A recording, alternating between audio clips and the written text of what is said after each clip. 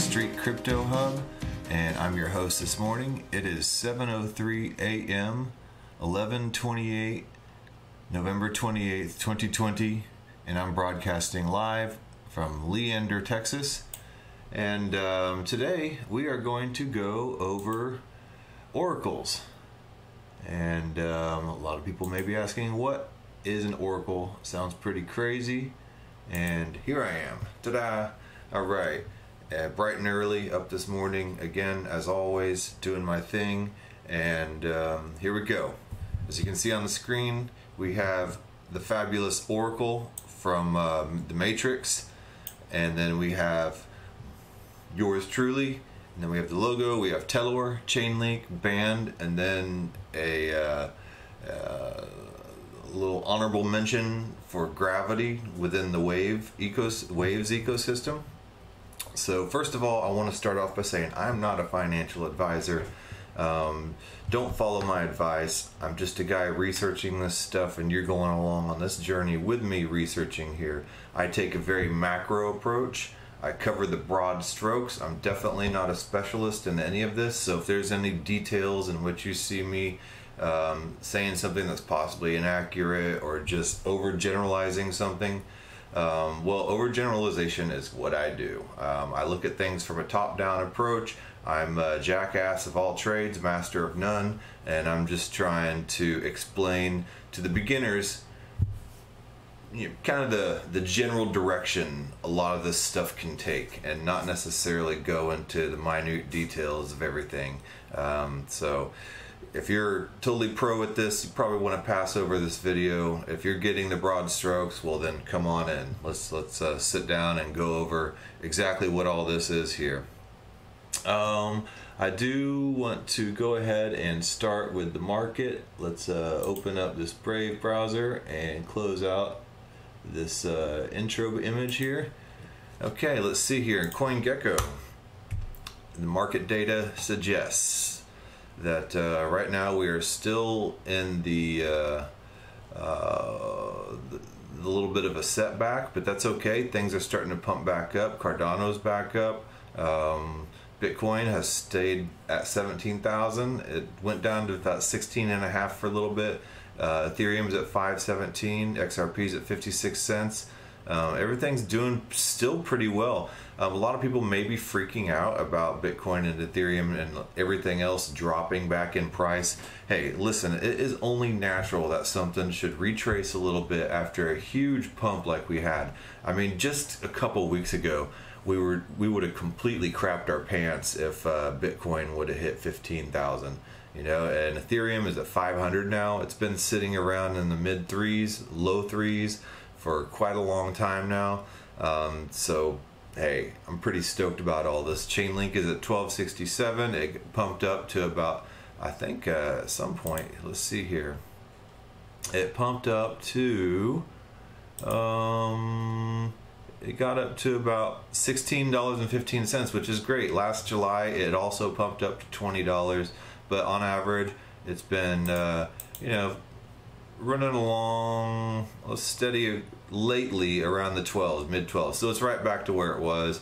I do think there's another pump coming, not because of my excellent technical analysis, but because I see quite a bit of other TA people, technical analysis people, who are a lot better than me at it, projecting that Chainlink will do another pump. They're projecting Ethereum will do another pump. They're projecting Bitcoin is going to do a huge pump. So, you know, I'm not going to go on my prognostications, but I will go ahead and trust what a lot of these people who seem to be a lot smarter than me at this stuff are saying. And people that I'm talking about are people like Lark Davis, the kid Donovan Jolly, Ivan on Tech, you know, just a lot of others, more TA focused people. There's Data Dash, there's Altcoin Buzz, there's Elio Trades. All these people, they know what they're talking about. So let me see here. Okay, first of all, we're going to talk about oracles today. So we have the big two, Chainlink and Band Protocol. Then Tellor is coming up, and those are the three main oracles, and then there's something new for honorable mention, which is waves, and then within waves there's the gravity oracle. So I will take a brief look at that at the end, but first I did a whole video on Chainlink, and then I focused on how to run a node and stuff like that about a week ago, and that was maybe about 5 videos back or something. But we are going to now focus on other aspects of it and compare it and just kind of look at the nature of what an oracle is. So let's see here. Let's go to an article. No, asset list. I'm going to focus on that. I'm going to focus on that later. There is an article that I have up here. Nope. Okay. All right. So here I found a great article here. Chainlink versus Band Protocol, the Oracle Showdown. Why are oracles? What are oracles and what are they needed? I showed that photo of the matrix. And let's see here. Let's take another quick look here. There's the lady on the matrix. If you don't remember her, or if you've never seen the matrix, she was the oracle who could, in a way, kind of through intuition, be able to understand the matrix and what it's saying and the programming of the matrix, and be able to understand the fake reality that they are in and possible events that may happen through the data on the matrix. And she was able to be the bridge between that. That's exactly what an oracle is. It is a bridge between off-chain data and the actual blockchain. So let's see here. There is a great graphic right here. This is Chainlink right here, and here's all the different things that are off-chain: market data, bank payments, retail payments, other blockchains, and then back-end systems such as Salesforce, CRM type of stuff, and SAP, Microsoft SAP, events data such as temperature, shipping logistics, satellite data, and then locks. Say for instance you have a smart contract and you're a hotel owner, or you're an apartment owner, and then the person hasn't paid their bill, then that outside information will trigger the smart contract, and it will lock the door so they can't get in. And then once they make the payment, the smart contract will unlock the door, and so no human intervention is needed. This can be great, or it can be scary, and an Orwellian society where AI takes over. So watch out. So all right, so then Oracle data can come from web APIs. And if you don't know what an API is, it is a little interface on a website that allows you to plug in information. That's pretty much all it is. Market data, such as Bloomberg, stock data, Swift, for instance, to do international wire transfers, and any type of bank payment information. PayPal recently has been talking very good things about Chainlink, and about integrating a lot of Chainlink stuff into its services in order to be able to transmit data to the blockchain. PayPal also recently just is allowing cryptocurrencies, as far as buying cryptocurrencies on its platform, and then coming up here in January 2021 is projected to allow payments with cryptocurrency as well. So, and a lot of payments to retailers for cryptocurrency, which is a huge step for PayPal. So already we've seen a huge surge and people entering the market because of PayPal. And then other blockchains, say you have Hyperledger and it needs to talk to Ethereum or Bitcoin or vice versa, and Chainlink can be the intermediary. So Chainlink is basically the translator. There's a bunch of nodes, which is where all the information is gathered and validated. And if you have multiple nodes, and then it's all put together in Chainlink, and then it makes sure all the nodes and the information matches up to where it's the same, and then it puts it on the blockchain to activate the smart contract. And we'll get to a lot of that here in a second. So let's see here. And Ethereum, when Ethereum was created in 2015, its main selling point was that it allowed the creation of smart contracts. Its smart contract is a self-executing contract. These contracts allow for transactions to take place without the need of a middleman. So like about that apartment analogy I was using, which is great or scary depending on the AI or who may have written the code and for what. Say, for instance, as well, the new whole COVID vaccine passports that are coming out. Chainlink could be the intermediary between data that is being fed towards that smart contract, and depending on that data, that smart contract could be a green light or a red light. Nobody would have to see your ID at a door if you're trying to get into a concert. They would just need to see whether or not you have a green or a red light on your phone, and that depends upon the data being fed to the smart contract. The person at the door does not have to see any of your personal information. All they have to see, because that smart contract will trigger a red or a green light depending on the data coming in to that smart contract. So nobody sees your data, which is a great thing, but the bad thing is it just kind of seems a little bit Orwellian as far as these mandates and what people may allow. And I'm not going to go into the whole political aspect of it, but pretty interesting stuff that's going on here with Chainlink acting as the intermediary and the oracle between data and the smart contract that could be completely automated. And depending on how deep the AI goes, some people theorize that it could be kind of scary, or it could make our life extremely easy and private and secure. I guess it all just depends on your outlook. So I'll leave that for you to decide. For example, smart contracts will be set up to transfer the deed of a house from the seller to the buyer as the buyer sends their money to the contract, creating an instant and frictionless transaction instead of a process that could take months of arbitration and expensive legal fees. Yeah, so a smart contract will alleviate the need a lot of times for credit checks. It alleviates the need for all types of stuff, long involved application processes, and we'll get into that with decentralized finance in a little bit. And since smart contracts are purely code, they have no way to interpret information and are unable to interact natively with data not found on the blockchain. Oracles are created to alleviate this bottleneck in smart contracts, and it acts as a middle layer between a blockchain and real world data. A centralized oracle gets data from one company to feed to the blockchain, which, although efficient, comes with inaccuracies or hacks. The solution is to use decentralized oracles, which collect data from multiple sources called nodes, and to incentivize these oracles to provide correct data.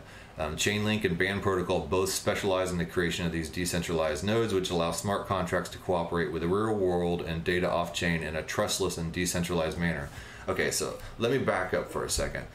Band Protocol and Chainlink both use data from tons of sources and get that, and they funnel that data to all these nodes, and several different nodes upload that data. They cross-check each other, and then they upload that data to the blockchain. However, it hasn't always been this way. MakerDAO, for instance, I'm not sure if they started the whole Oracle feed, but MakerDAO was pretty much, I believe, one of the first decentralized finance platforms.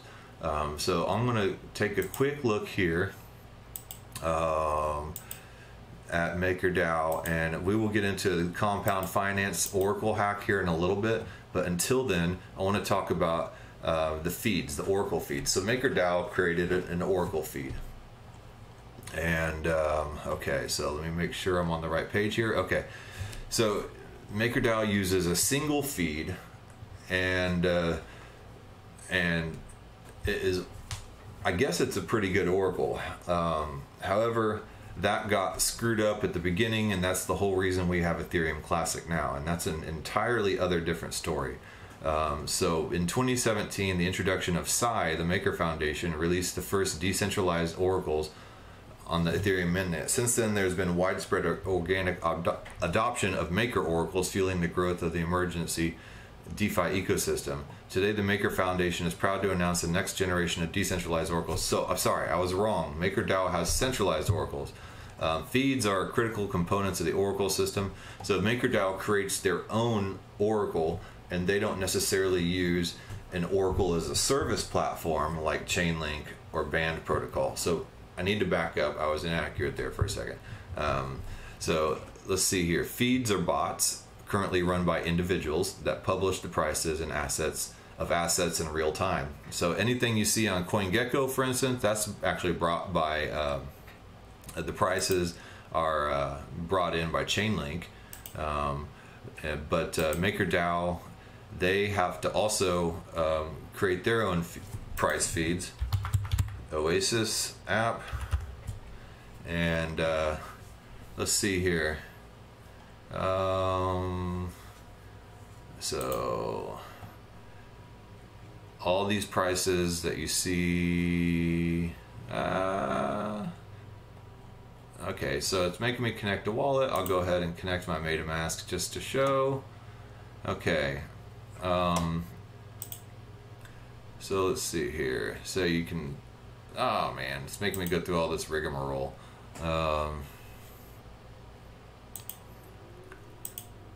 So it's okay. Anyway, on MakerDAO, you create a vault, and you would put away some Ethereum, and then you can borrow against that Ethereum, and then there's certain price feeds that help keep the collateralization ratio the where it needs to be. So let's see here. It's making me sign this, and this is Web 3.0. Web 1.0 were beginning websites. It's just somebody, the creator of the website, published the data and it got published onto the website. Web 2.0 is whenever the invention of Facebook, MySpace, people could create their own data and publish it to the website. And then now Web 3.0 is coming into play, and there's these little wallets, MetaMask wallet up here in the corner, and now you're allowed to transact directly and anonymously without entering credit card information or anything like that through websites. So it's basically a little rundown, which allows for things like decentralized finance to happen, and then hence the need for oracles, which gets the current price data of stuff, and it allows you to start doing stuff. So here we have access to these decentralized finance protocols. Oh, Lordy. Now, see, I'm finding myself going down a different type of rabbit hole. I don't know. I'll get into a lot of this later, but where MakerDAO gets its prices is from its oracles, and all these get decentralized finance platforms get their prices from oracles, whether it be oracles as a service like Chainlink and Band or Tellor, or whether they create their own like MakerDAO has done. From their onsets, the individuals running the feeds have been pseudonymous out of necessity. So MakerDAO, the people that actually get the pricing data and information and feed it to MakerDAO, they're completely anonymous, pseudonymous, however you want to say it, to protect individuals from risk of extortion and blackmail, which is good. They're trying to prevent somebody from maybe being influenced by bribes and favors or by blackmail. Organizations running feeds, however, are different. Organizations are much more resilient against coercion. They have the resources to combat malicious actors and to have their reputations at stake. This makes them much better equipped to be feeds with public identities. It has become abundantly clear that a hybrid model is optimal, one which preserves the hardness properties of pseudonymous feeds but benefits from the reputation of stakeholders in the ecosystem. So this kind of lays the foundation of what proof of stake is. When you stake your tokens, you're helping to run a node that validates data, and then as a reward, you get a percentage of that stake that you've put on. And that's how people can make passive income, and there's become entire companies just centered around nothing but staking and running nodes for staking. For instance, here's Stakefish, secure the network of Ethereum, and you can stake, and they created nodes and staking platforms for all these different, the Band protocol right here, Ethereum, that's to be Ethereum 2.0, Polkadot, Cardano staking pools. I know Chainlink's in there somewhere. Chainlink is involved with Stakefish. I guess it's not on the website yet.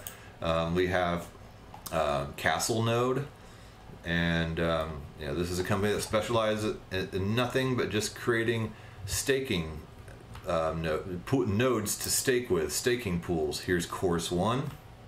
They do Chainlink and Band. They do Polkadot, Cosmos, Celo, a whole bunch of Solana, Kava, Secret Network. So Ethereum 2.0. So these are companies that absolutely do nothing but provide staking nodes so people can upload their cryptocurrencies and earn interest off of it by strengthening the node validators and providing more data to be able to cross-check in order to be able to be sent to the blockchain. So this is what staking is. These are what nodes are. And these are what oracles do. They take the information from that node, and then they validate them all, and then send them to the blockchain. There's some other really good examples. Let's see here. Ivan on Tech Academy has some really good stuff. I'll get into what he's talking about here in collateralized debt positions, and we will be talking about that. Let's see here, liquidation of risky vaults. We'll talk about that. We're going to talk about this, the Chainlink ecosystem. There is one specific link I'm looking for here. Not that yet, and not this yet. Okay, let's okay, here's another staking service here, and they do staking on all this stuff. I mean, look here, Polkadot, you'll get 13.5% rewards by staking on there. Let's find, there's VeChain, 15.76 interest rate. So I mean, these are interest rates that you can't find on any banks anywhere. And this is the beauty of decentralized finance, is you are able to actually make an interest rate right now. Bank accounts, there's no more interest savings with bank accounts. That's gone by the wayside, and a lot of countries are even having negative interest rates coming in, where basically you have to pay to save your money. And people don't, the governments don't want you to save money. They want you to get your money and spend it as fast as you can. And to kind of, there's a word for that, I can't remember the word, but it's good for governments for you not to save and just to continually spend, and they just try to feed you more money, and they print more money in order for you, so you will keep spending more money to keep business going. And it's all just thinner and thinner ice, and the treadmill's are running faster and faster, and eventually it's going to break. So if you are able to save, you are empowered. And that is the purpose of decentralized finance. Right now, with a bank account, you're lucky if you can get 1%. That's considered a huge interest rate. But when you buy cryptocurrency and you stake it on these DeFi platforms, then you're suddenly allowed to earn rewards like 13.5%. I mean, seriously, why would you mess around and save your money for 1% at best interest rate, when you could turn it into cryptocurrency and stake it on a platform? And even better, if you're technically savvy, you could run your own node and make a heck of a lot more. So you know, it's the only downside is the risk associated with it, because it's all so new. Cryptocurrency is the Wild West, and it's you got to do your research right now. It's not plug and play. It's not super easy quite yet. I mean, crypto wallet addresses are still these long hash numbers, although there is now a service called Unstoppable Domains where you can change that into a domain name. For instance, my wallet address is eurekajohn.crypto. You know, so if anybody wants to send me money, all they got to do is type in eurekajohn.crypto in the wallet ID whenever they're sending money, and then it'll go to my wallet. And they don't have to copy and paste some ridiculously long code or go in there and try to type it in, which is, I've done both. And sometimes when you copy and paste, whatever wallet address you sent to last time may still be on your dashboard, and you might have accidentally copied it wrong or not fully clicked it, and then it's the other address or whatever, and something goes wrong and things don't get to the right address, which is what happened with domain names back in the 90s. When domain names were first created, pets.com, love.com, everything.com bubble, it's because beforehand, the only people that were using the internet were typing in these long addresses and these numbered addresses, like IP addresses and stuff like that, that made no sense. And it wasn't until they were allowed to actually attach a name to cover for those addresses that the internet became palatable to the average user, which is what is happening right now in the crypto world, is these addresses are now being able to be translated into words and names that the human mind can understand, like eurekajohn.crypto. And these domain names are being bought up right now, and people are camping on domains just like they were in the 90s. And I actually have a ton of domains myself. So who knows? Maybe one day somebody will buy pressurewashing.crypto, and I'll make a killing off of it. But until then, I'm just doing what I do here. So let's see here. I don't need this one. Okay, here in MakerDAO, here are all the contract addresses for the oracles that these different currencies use. So for instance, Compound, this is the oracle for that determines the price of the Compound token. Here's an oracle for MakerDAO that determines the price of Ethereum. And let's compare that real quick. Let me let this load. Let me let it load. Okay, Ethereum here, 517.95 coming from that particular oracle. Let's check on CoinGecko, which uses Chainlink as their oracle, and this is 519.21. So there is a bit of a discrepancy, and this is a perfect arbitrage opportunity. There are a lot of arbitrage bots, and people do things like flash loans and stuff like that seek these differences in price, and they trade on that, and they seek different price amounts from exchange to exchange, and they trade against that between each other, and they make the difference between those two. And they do it in the real stock world as well. So it's just been something common, and flash loans can kind of automate this and do it all on the same block, so it's instantaneous, so you don't even need collateral to do it.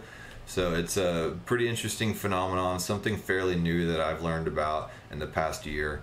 I haven't done it. I'm not smart enough or quick enough to do arbitrage opportunities, but I do know about it, and it's a really interesting subject, and I will dig deeper into it, and maybe one day I'll even try my own arbitrage opportunity. But until then, I'll just watch all the pros to it.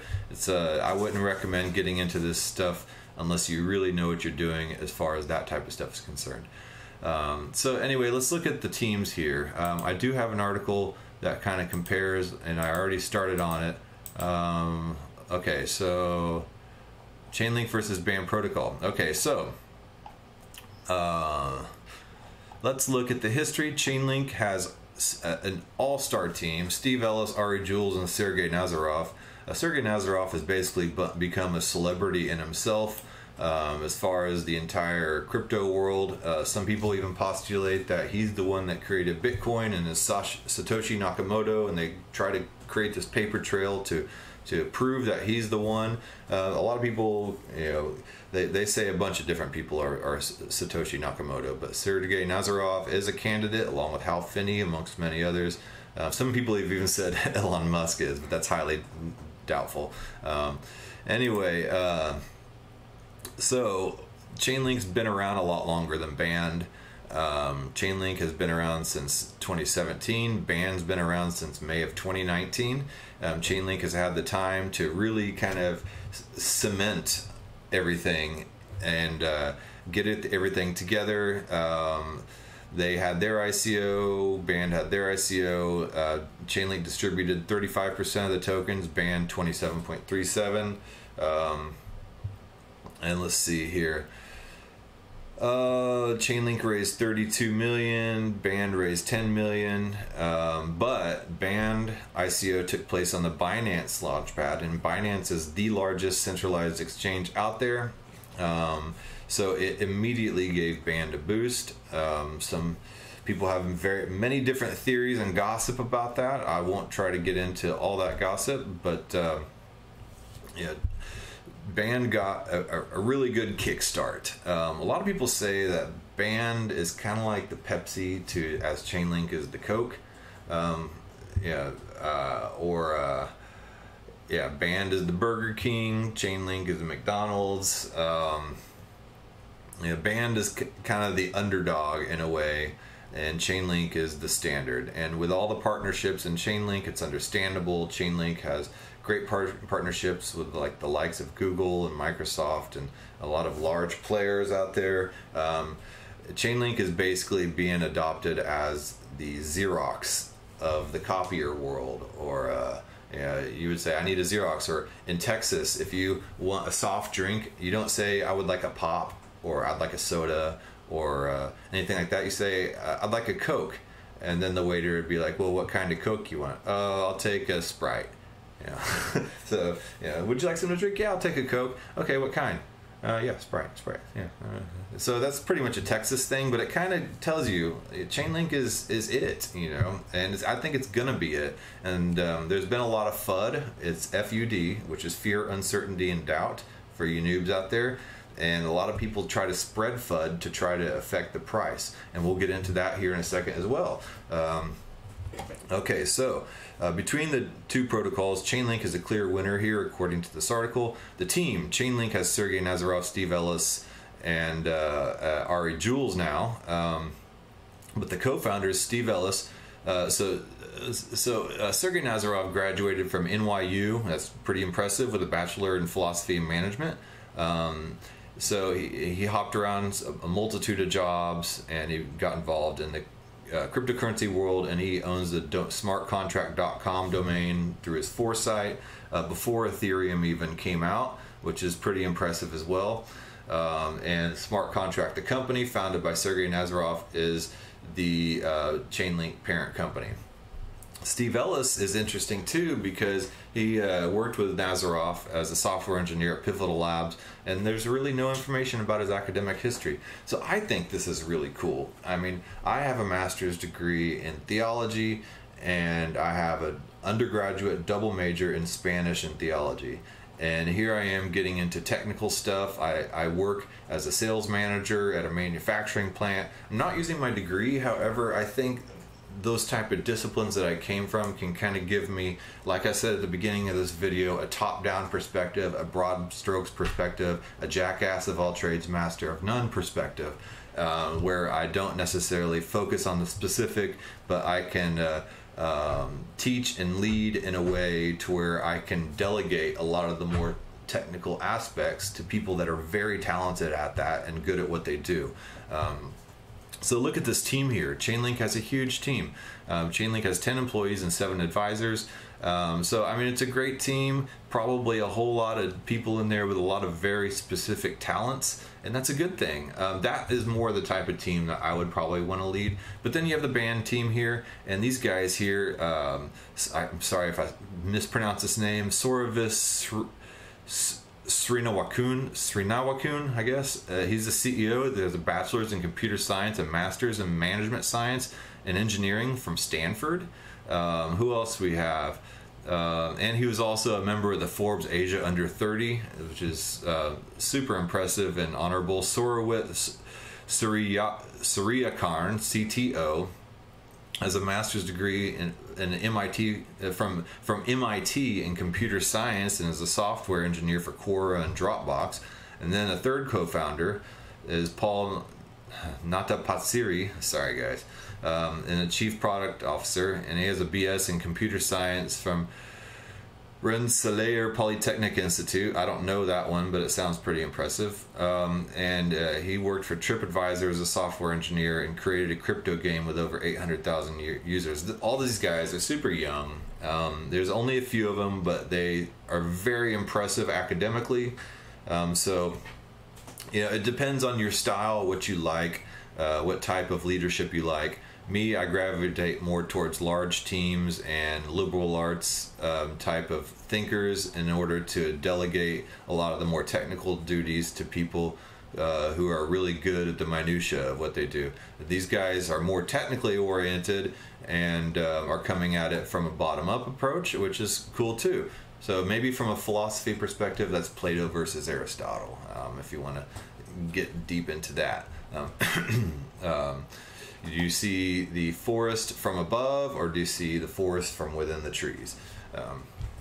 So anyway, here we go. Chainlink's network design uses event request response mechanism. In order to achieve honest results, a link token, which is an ERC20 token on the Ethereum blockchain, offers 2 incentives. It requires nodes to deposit link as collateral in order to provide data. And if the data is found to be incorrect, the node has its deposit locked.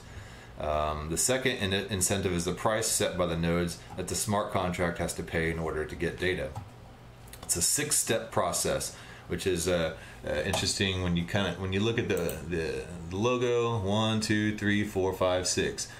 So it's 6 steps, and so logos have symbolism, and I think that's probably the symbolism behind the Chainlink node. So let's see here. A smart contract asks for data, states the parameters such as the job for the price. The request is sent to the Oracle, which sends it out to all the nodes. The node best suited for the job begins to execute. For the final steps, the node sends the data to the Oracle, which then sends it to the smart contract where it's used as needed. The complex technology behind Chainlink's network is responsible for ensuring the right data is efficiently given to the requester. And BAN protocol is also a 6-step process, similar to Chainlink. User requests data, the Oracle asks the validators to assemble the data. Next, the validators find the data, and the data source gives the result to the validators. And the 5th step is that the Oracle collects the data responses from the validators. And the final step can go to 2 different ways. Either the data collected is sufficient and returned to the user, or is insufficient as a fail request. So they're very similar processes. I mean, just like literally McDonald's and Burger King. I mean, yeah, a lot of people accuse BAN protocol as copying Chainlink. I don't know. I'm not a developer. I have only basic understanding of Solidity and code language, and this is not even written on those languages, so I couldn't tell. I wouldn't be able to look at the code, but I'm sure there are people that do, and I've read articles that claim that BAN copied Chainlink, but that's for them to debate and not me. BAN holds a slightly different approach to tokenomics, and tokenomics are everything surrounding the token, the Chainlink token and the BAN token, and which is the reward for the staking. So BAN method allows holders to delegate tokens to a specific data provider, and these data providers are the ones who accumulate data for the blockchain applications, and they earn fees from the dApps, decentralized applications, when they ask for information and block rewards from BAN chain. BAN chain is basically the node system. So there is no set of data validators, and the role is open to anyone who stakes on the protocol. BAN token has an inflationary model to incentivize users to stake tokens to increase in value, and depending on how many tokens are staked, the staking return on investment can range from 7 to 20%. So those are pretty good incentives to stake on BAN. I like to invest in projects not necessarily based on tokenomics. I like to see strong use cases, because tokenomics and great tokenomics can very quickly fall into multi-level marketing and Ponzi schemes when somebody's only investing on something for possible and potential return and not necessarily on fundamentals and use cases. So be careful of that slippery slope in crypto. There's tons of people trying to get you to invest in their projects for the tokenomics when it's really just a disguised multi-level marketing scheme. So be careful. But I'm not accusing BAN chain of being that. It was just a side note. BAN chain is built on the Cosmos SDK, software development kit is what SDK stands for, meaning that is a separate blockchain for Cosmos, but it shares a lot of the same characteristics such as staking, validators, and fast transactions. So that is something good that BAN has going for it. It's very scalable and it'll be faster. The Ethereum blockchain right now is very popular and ubiquitous everywhere, but it has become clogged up and kind of slow. So there are better blockchains out there. But that being said, that's happened in every single industry. There's always something better than the standard, like beta versus VHS back in the day when video just came out, and VHS won because it was more widely accepted, and beta, even though it was better quality video, just wasn't as widely accepted. And here we are. Everybody used VHS, and then of course now there was DVD and then Blu-ray. Blu-ray was better quality, but DVD was more widely used, and so DVD won. And now here we have, I think, Chainlink and BAN. BAN may be better in some instances, and especially since it uses this Cosmos blockchain or SDK, and it may be better scalability and faster. But now with Ethereum 2.0 coming out, and that just came out, a lot of things are going to change for Ethereum, and Ethereum is going to be more scalable, and it's going to be faster, and what is Band's answer to that going to be? We don't know. So overall, Band appears to have stronger tokenomics. The staking will take the tokens out of circulating supply, thus lowering volatility and increasing demand, which is a great strong case for Band because Chainlink tokens are very volatile right now. But we'll see. But Band has been volatile, but there's just not as much history on the Band token as there is the Chainlink token. So Chainlink has that for it. Partnerships and adoption. The more well-known and established project Chainlink has more partnerships and connections within the blockchain sector. They have worked with almost 250 projects and are rapidly expanding their connections. Some notable partners include Swift, Binance, Oracle, Intel, and Google. There's a huge list of partnerships that can be found here. Okay, I guess the link is not there, but Chainlink has massive partnerships, and if you go anywhere and you just check, you will find just lots of great partnerships. And then these are a few of Chainlink's partnerships, and this is an old article too, so that right now there's tons of more newer partnerships that are equally as impressive. And let's see here, areas of concern. Okay, here's where the author seems to be a little more bent towards Band protocol, because they bring up the whole Zeus Capital controversy, and they're basically trying to point out that Chainlink has controversy and Band does not have any controversy surrounding it. What this controversy is Zeus Capital, and I have no idea who Zeus Capital is, and I'm not even sure anybody really has any idea it is, but suddenly they popped up just creating all this FUD, fear, uncertainty, and doubt, about Chainlink, saying that it's a scam, we will not be silenced, the Chainlink fraud exposed, Sergey Nazarov is just some Russian in a basement creating a scam in order to rug pull and a pump and dump, and it's going to zero. Well, it never happened, and right after this was tweeted and this whole campaign, I mean, they were doing paid tweets and paid articles and paid email blasts to everybody saying what a scam Chainlink is. Well, you know what happened right after this? Chainlink went to $20. And Chainlink is still around and going strong. And the author says Band protocol has not had any major controversies since their release. Zeus Capital, what happened to Zeus Capital? We don't know. But that is not true. Band does have controversies. In July, we had an entire DeFi pump and craze, and then we had Yam and Yearn Finance, and then we had Sushi Swap and all these food-based decentralized finance platforms like Pickle and Harvest, and then we had Sushi Swap before that. And Chef Nomi is the anonymous founder of Sushi Swap, and what happened is Sushi Swap was pulling all this liquidity out of Uniswap in what's called a vampire attack, and it was sucking Uniswap dry, which is another decentralized protocol. But anyway, what happened is Chef Nomi, the founder or CTO or CEO or whatever, CIO of Sushi Swap, did an entire rug pull and pulled out all the money, and basically a lot of people, it resulted in so Chef Nomi reportedly sold his stash of tokens, which resulted in a price crash of 75%. So if you had a bunch of money on Sushi Swap, you were pretty much screwed, because this anonymous founder basically ran off with the money. And what happened is somebody connected the Band protocol CEO or CIO, Sorit Suryakarn, with Sushi Swap, and I guess he was an advisor or had done an audit on Sushi Swap not too long before all this happened.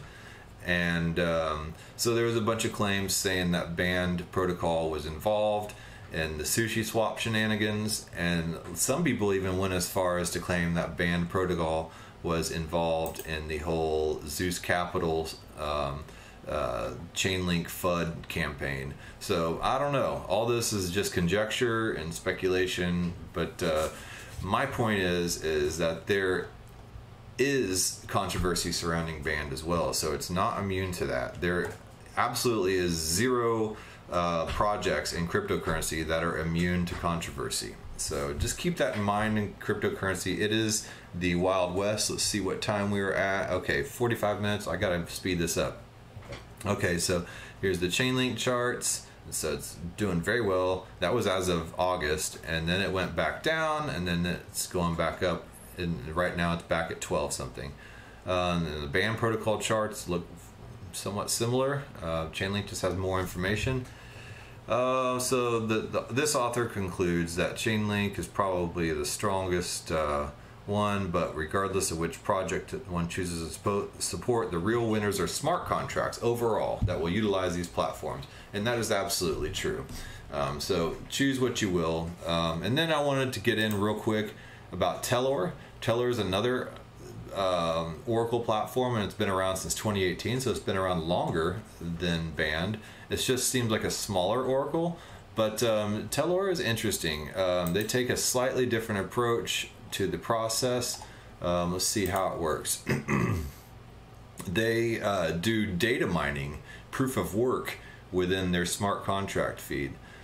So the user does a query, then a proof of work process begins with a whole network of data providers, and they mine the data, and then the value output, and then it allows for a dispute, and then a reliable data feed can come from there. So here we go, data gets queried, queries become proof of work, and what happens is in proof of work, computers perform algorithmic functions, and through those algorithmic functions they validate data and transactions, and then they mine tokens and blocks from there. So they mine blocks from there, and then when they mine those blocks comes a token reward for mining those. So Tellor's smart contract manages the requests and issues the highest tipped queries for data providers to mine, along with a proof of work challenge. Data providers turn proof of work into data updates. The network of staked data providers compete to mine the proof of work challenge and submit the new data updates that were requested. Official data values as a reliable on-chain price feed. Out of the first 5 data providers to solve proof of work and submit new data, the median value is determined by the Tellor contract as the official value and placed on-chain. So they use an average or a median value. Submissions can be disputed. All data submissions are subject to being disputed by token holders. So let me give another use case. Let's see here. I might be able to find it real quick. It is used in sports betting. Not this one. Not this one. No, I've already finished with that one. So anyway, yeah, finished with that stuff. I got to clean some of this stuff up. No, we'll go over that in a second. Anyway, a possible use case for oracles. Let's say you're doing sports betting, and you have 2 teams, and your bet consisted of one football team scoring 49 points and the other football team scoring 14 points. So it's a very specific bet, and then you have that bet go through, and then you have one source, and it uploads, and then it you get the payout, and then it turns out, oh wait, no, they didn't count this field goal, so the score is not specifically that specific score that you've predicted, and so the bet is wrong, and you lost the bet, but you already collected the money. Or say, for instance, you bet on the score with that field goal included, and so you won the bet, but you didn't collect the money when the contract initiated because it was depending on that one source instead of several sources. So what these decentralized oracles do is they wait and they get the information from several different sources, they cross-check them, making sure that they all are the same, and then they initiate the smart contract to make sure everything is accurate. So what happens there is if you have one feed and it is wrong, then you're kind of screwed. So this is what happened recently. A decentralized finance protocol called Compound got an Oracle hack, or an Oracle exploit. And what that means is, let's say here, Oracle sees $89 million liquidated on Compound. And what happened is they relied solely on the Coinbase price feed. So instead of using a decentralized Oracle, which it should have been using, they used the Coinbase price feed only. and that was wrong, and it pumped the price of DAI up to $1.30, so 30% more. And what happened is a lot of people's positions on Compound got liquidated, and then they lost a bunch of money because of being liquidated, and they had to pay the difference. The arbitrage bots called the keepers came in and just completely liquidated their position. So what we'll go into here is I'll explain a little bit about that. The DAI is a stable coin and is pegged to the dollar, all right? And what happens is a Coinbase Oracle pushed the price of a stable coin to about $1.30. So Compound was working just like it should, except for the fact that it was relying on one point in one Oracle and one price feed instead of a multitude in a decentralized price feed. So Compound gets its pricing from Coinbase Pro. Now, once this happened and based on built-in protocol rules, this can only mean one thing: forced liquidation of the borrower's position. So somebody locked in a bunch of Ethereum and then or DAI on the Compound platform or some other kind of token, and then they may have pulled out against that position. And in these decentralized finance protocols, you can only pull out a specific amount, and you have to maintain a collateralization percentage ratio. And so if you, for instance, have put in $1.50, you're only allowed to pull out 50 cents. You have to keep 150% collateralization ratio. If it goes below that, then what you pulled out suddenly increases in value. If you pull out DAI valued at $1, then suddenly it's valued at $1.30. Then your collateralization ratio gets screwed up, and then the keeper bots come in and they liquidate and they slash it, and then they take the money that is the difference between that and send everything back to your wallet.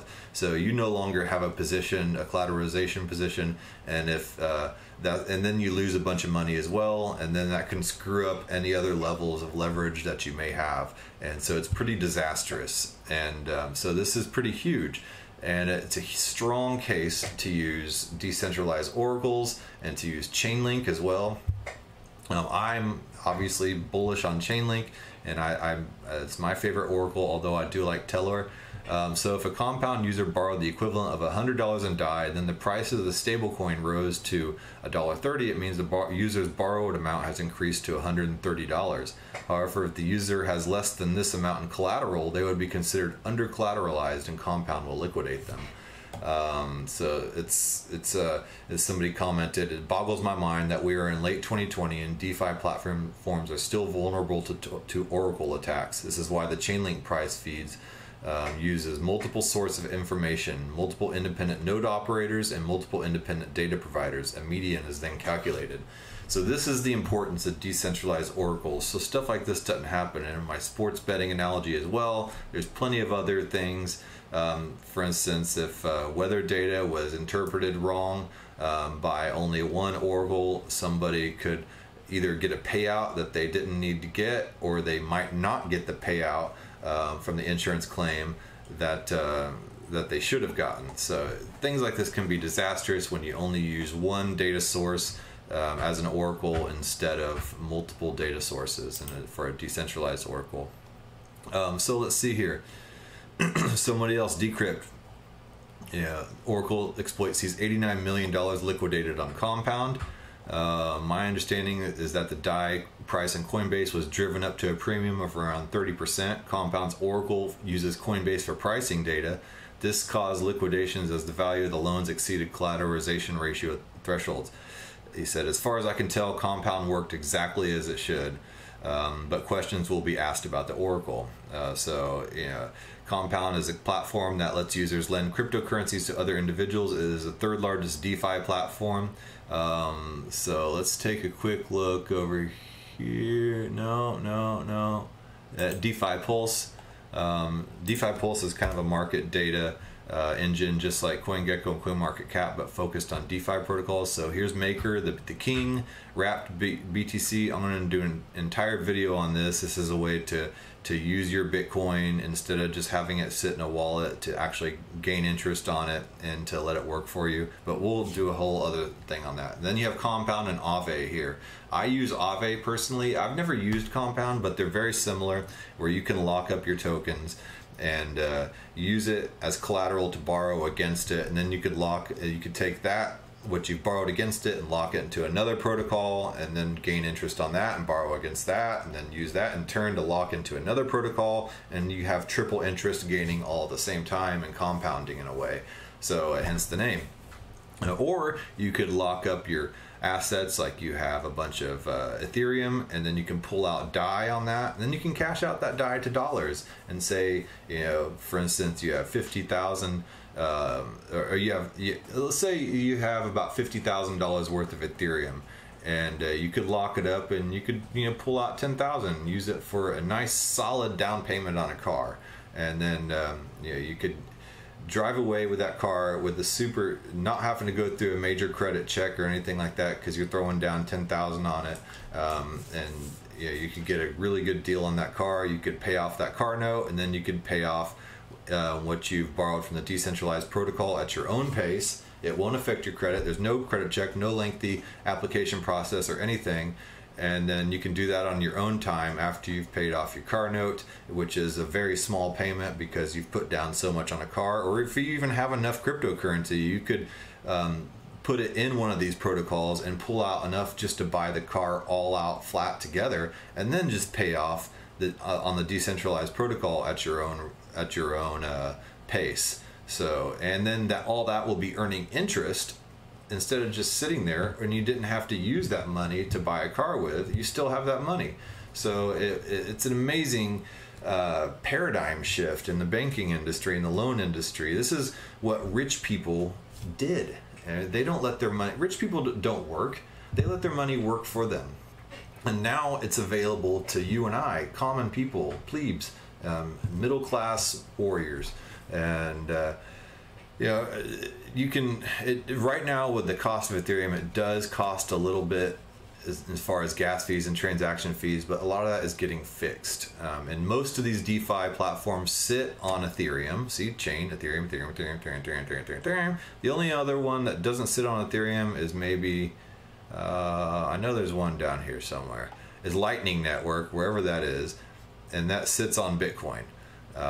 So I'm not really sure. I don't know too much about Lightning Network. I'll probably do an entire video on that. But what happens? Collateralized debt positions. Blasphemy. How can this be? How can a person get a loan without a credit history? This is on the Ivan on Tech Academy. The blockchain's answer to this quandary is collateralized debt positions. To play the money market game on the blockchain, all you have to do is put your crypto as collateral to borrow more crypto. It is a pay-to-play system of smart contracts that uses collateral, mostly Ethereum, to create stable coins. In actuality, you have to over-collateralize your position and have that collateral locked up in the DeFi protocol before you can borrow. And there's also a collateralization ratio involved. So if the price of ETH tanks and your ratio drops below a certain point, you will be under-collateralized. If that happens, you'll be targeted by these nasty little bots that are constantly sniffing around like squiddies in the Matrix. Their job is to liquidate your position and scarf up your collateral. That's exactly what happened on the Compound protocol platform, because they only used one oracle and they didn't use Chainlink or Band or Tellor, and so it's Compound's fault. Compound did work like it should in the code way, but as far as the management decision or the governance decision, not management, because on DeFi platforms there is no management, there's the governance, and you can get governance tokens to vote on specific issues. So the Compound community did not vote correctly in order to vote in using a decentralized oracle. For now, just understand that with DeFi, an average person can access the same financial tools previously only offered through the banks. They can borrow or lend their crypto assets out and earn interest that would otherwise be an idle asset. Decentralized money markets are simply an alternative to the traditional ways the banking system has been conducting lending and borrowing for ages.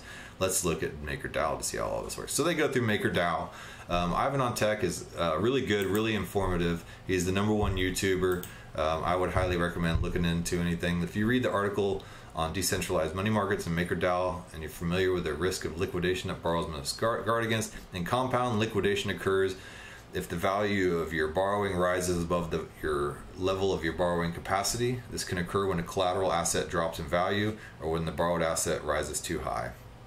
Should that unfortunate incident occur, an army of arbitrageurs will swoop in and liquidate your position. They do this to eliminate any risk to the protocol by repaying up to 50% of the assets you borrowed, and they will also help themselves to a portion of the collateral at the market price minus the liquidation discount.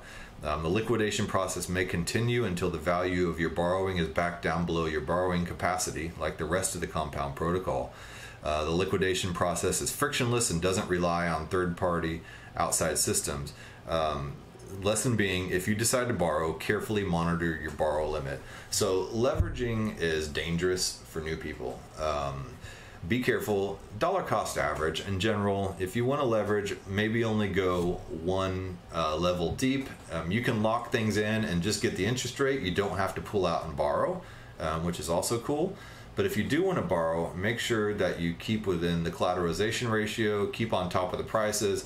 If you're a beginner, don't borrow, don't lock in things and want to borrow against things like Ethereum or BAT token or other volatile tokens. Lock in, transfer your fiat currency over to something like USDC or Tether or DAI. You can buy all these on any major cryptocurrency exchange, and then lock those in because those won't really deviate. And what happened here is people had DAI locked up, and then or they borrowed DAI, and the price went haywire because of this one feed, and they didn't use a decentralized oracle. So that kind of shows you a little bit about practical implications of oracles and why they are important. I will close out these windows. These are some of the nodes. There are people that specialize in creating staking nodes in which Chainlink and Band and all that get their information from. And here you can lock up your Tezos, earn 10%, Polkadot up to 20%, Cardano 12%, Band Protocol 7 to 20%. So you can get some healthy rewards by locking up your tokens and your money in these DeFi, in these nodes, in these staking nodes. These are different from DeFi platforms. Cosmos 9% commission. So these people run the nodes as a service. Here's another one, Chorus, and they provide node services for Band and Chainlink, and you can stake here as well. A lot of these centralized exchanges will offer what they call staking. Basically, all they're doing is going to people like this and staking on Stakefish and Chorus One and stuff like that. So they're just kind of acting as an intermediary, and they take a cut. If you just want to go directly to the staking services, you can. So you don't have to go through a centralized exchange like crypto.com or Binance or Coinbase or whatever. So if you stake on one of those centralized exchanges, you're missing out on potential better rewards. Here you could stake your Polkadot for 13.5%, which is amazing. This is the HashQuark node pool, staking pool, node whatever operator. So yeah, there's some really good interest rates, and you can research a lot of that yourself. I'll try to put a lot of these links in the bottom of the YouTube video. Hit the like button or the thumbs down video, subscribe, give me some feedback, let me know what you think.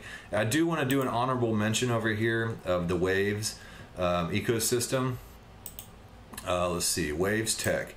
I'm not too familiar with all this. I really just looked into Waves Tech just before I started making this video, but I have seen a lot of chatter on Twitter about Waves, and it's pretty new, and the price action has been going through the roof, which is pretty interesting. So that naturally draws a lot of people to take a look. And then I did look at the gravity portion of this. So right in Waves, there's oracles and consensus. Data oracles up here, and so there's a bunch of different aspects to the Waves ecosystem. So let's go to Gravity here, and Gravity is a decentralized cross-chain oracle network based on a fully blockchain agnostic protocol, so it can work with any blockchain. Well, so can Chainlink and Band for that matter, but it's a protocol for communication between blockchains and the outside world, working with native token economies. It provides multi-purpose cross-chain interaction, but without introducing a new gravity token. So there's no token for this. The truly blockchain agnostic, no token approach creates a more inclusive open ecosystem. So where Chainlink has an ERC20 token, and I believe Band has a token based on Cosmos, I'm not sure, but this protocol does not use any tokens. So it's truly agnostic is what they claim. Gravity empowers all elements of Wave's ecosystem, but more importantly, it acts as a two-way portal between Wave's tech and the entire open finance ecosystem. So here, truly agnostic. Gravity Network is a blockchain agnostic Oracle system for cross-chain communication. No token approach creates a more inclusive open ecosystem while addressing future scaling stability issues. So who knows? Maybe this could be the Chainlink killer. But there's a whole article on it, and I don't have time to go through it right now. I'm already over time. I just a lot of stuff to look at here. So let's quickly look at the prices of each of these. Chainlink is 12. Well, hold on, let me refresh this page. Chainlink right now is at $12.93. Let's see. Tellor is at a healthy price at $24.85. And Band, let's see where Band is sitting at number 93 in CoinMarketCap. It's at $5.84. Now let's look at Waves here real quick. So you're not really investing in the Waves Oracle, but the Waves ecosystem, and that's at $6.56. And let's see the past 30 days. So yeah, it's gone from basically this, and then it shot up to 788 something, and then now it's back at 6 something, along with the rest of the market kind of falling. All right, well, this has been an interesting video. I love oracles. It's one of my favorite part about cryptocurrencies. As I mentioned earlier, I get into coins that do things, not just for pure speculation, because that gets frighteningly close to multi-level marketing and Ponzi schemes. So watch out for that type of stuff in the crypto world. Let's go ahead and cut this out, and then we will, let's see here, where was I? Let's cut that out, and I will go ahead and start this media source here. And I just created this song last night, and I like it. I love rock band and cakewalk and all that crap. I come from a music background. Yeah, so you guys have a good day. Give me some feedback. Let me know what you think. Smash. Now I sound like a YouTuber. Smash that like button, and you have a good day. Okay, I will be signing out, and you guys enjoy life, love each other, and do unto others as you would have them do unto you. I will talk